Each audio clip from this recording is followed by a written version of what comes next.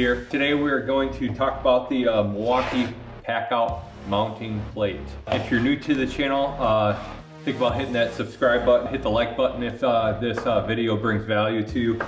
Traditionally I like to do Milwaukee reviews and tool reviews mainly. I do some how-to videos, so without further ado, this is the Milwaukee Packout mounting wall plate. Now it retails for about $30 depending on where you get it.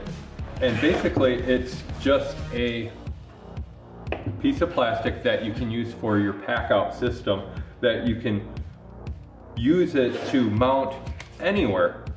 So you can mount your Packout system anywhere. You can mount it on the wall, you can mount it on a piece of metal, you can mount it on plywood, you can even mount it to the back of the bed of your truck.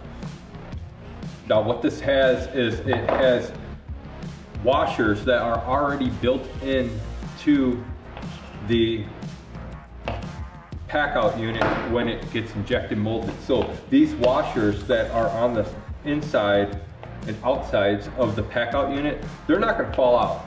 They are in there to stay, which is really nice because you don't have to worry about searching for washers if you want to mount this unit. All you need is, if you're mounting it to wood, you probably want to use about 1/4 inch lags. On the side here, they have these rods, and these rods are for if you have a box that's not a Packout unit and you just want it to, like if this is mounted into the bed of your truck and you don't want that toolbox going anywhere, these are mainly going to be like little straps, anchors for straps, so you can take like bungee cords or ratchet straps.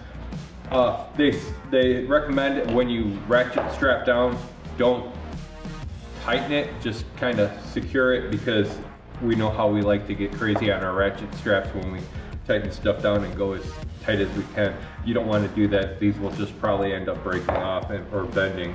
So these washers are spaced out, so if you want to mount it to a wall, they're spaced out about 16 inches apart. If you mount this to the wall, the mounting capacity is about 50 pounds. That's what Milwaukee recommends. And if you are mounting it to your truck, I want to say that the mounting capacity, what you can put on it, is 100 pounds. So I think you can put a little bit more than that, but that's just what Milwaukee highly recommends. Even if you're mounting this to the wall of your van or anything like that, the mounting capacity is going to be recommended 50 pounds. So when we mount this, we want to make sure that we mount this, that it mounts in a certain way.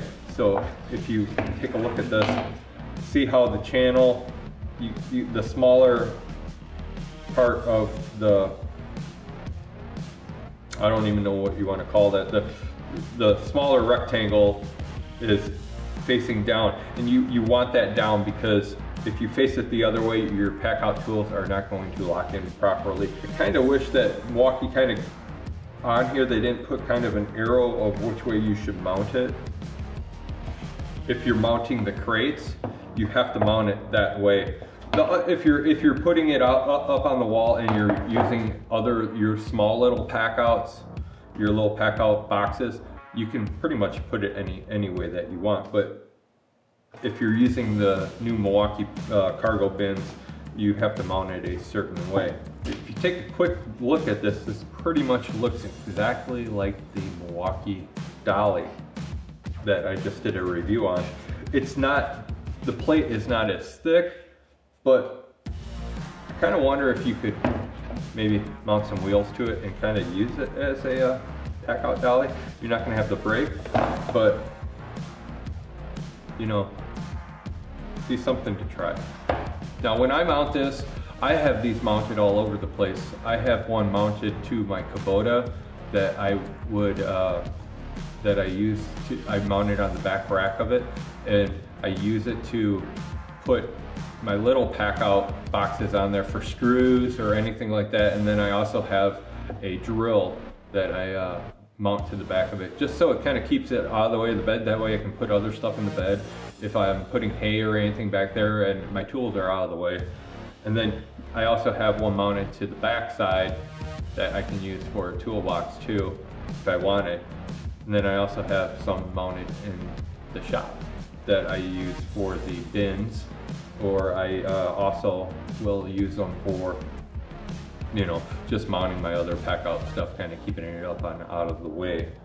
All right, now one thing I don't like about the Packout mounting plate is with these new Milwaukee bins, you can only, unlike the other Packout units, you can stack multiple ones on there, but now with the Packout bin, you can only put one of the Packout bins per mounting plate, which I don't really care for. I don't like that. I like hanging them on the wall. That's awesome, but I really wish that Milwaukee would have made the design so you can put at least 2 bins.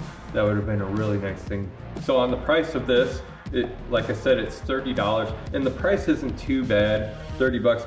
It's not as expensive as the Dolly. The Dolly is at like 89 or something like that, but that's just kind of, I kind of think that's overpriced for the Dolly, but that's totally different. You can pretty much get these anywhere. I'll put links in the description below. I'm Philip Bridges, and I will talk to you guys later.